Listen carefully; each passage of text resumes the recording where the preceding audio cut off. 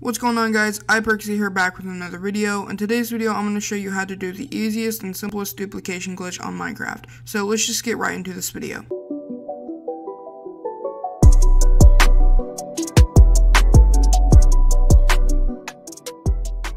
Alright guys, so what you need is one crafting table and 2 blocks of diamond. Then go to help and options, go to controls, and go down to pick block. Make sure you have a button for pick block.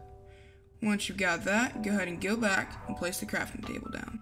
Make sure you also have 2 blocks of diamond. Make sure there's nothing in your hotbar and place the other block of diamond in your inventory. And press L1 or LB and pick block at the same time until your screen looks like mine.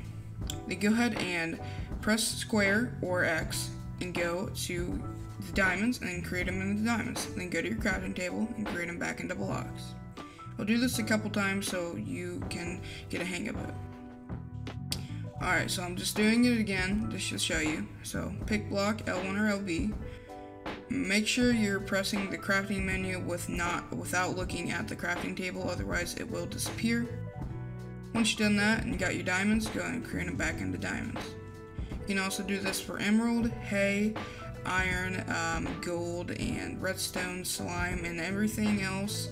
Pretty sure that can be in the area right here. So you can see I'm pretty sure I can do it with cobweb and dried kelp as well. But yeah, hopefully this helped you.